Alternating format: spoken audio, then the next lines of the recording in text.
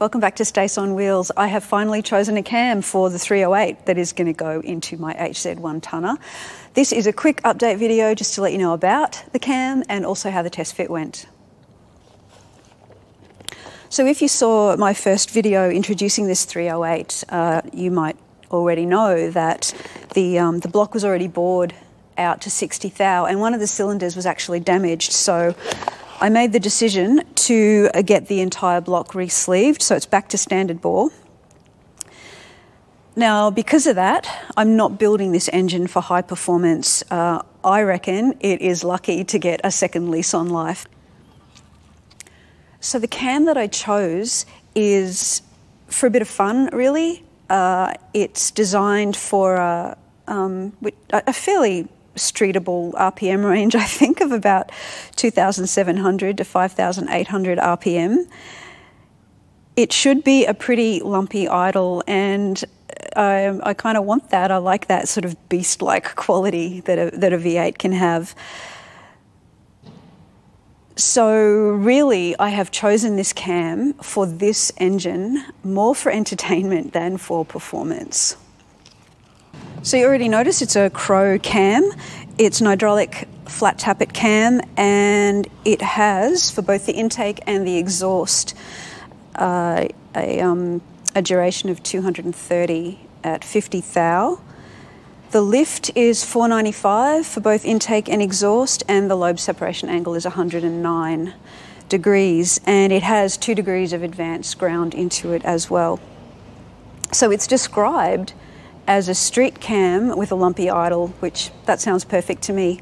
It's also designed for a rocker ratio of 1.65, which I already have in the Yellow Terra roller rockers that came with the engine. They look to be in great condition and they're really expensive if I wanted to buy some new ones. So I'm going to clean them up and all of that should be just dandy. So this cam did come in a kit. It came with performance single valve springs and retainers and collets or locks.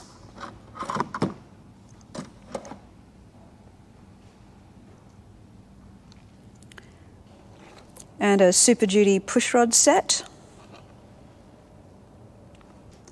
Also hydraulic flat tappet lifters. And a double row timing chain set. Now the Yellow Terra heads that came with this 308 block are at the machine shop right now, and they are installing new guides and also Viton valve stem seals, and they're going to supply valves as well. I don't have a lot of detail on all of that yet. The exhaust valve seats for the heads are also going to get modified for unleaded fuel, and the valve seats are going to get a 3-angle grind as well. And I'm planning on reassembling the heads myself. I mean, that's really why I have this engine and why I'm rebuilding it, is I just want to learn as many of the steps as I possibly can. So we did test fit this cam in the block just to make sure there was no kind of wiggle or slop between the journals and the bearings, and also to check the end float as well.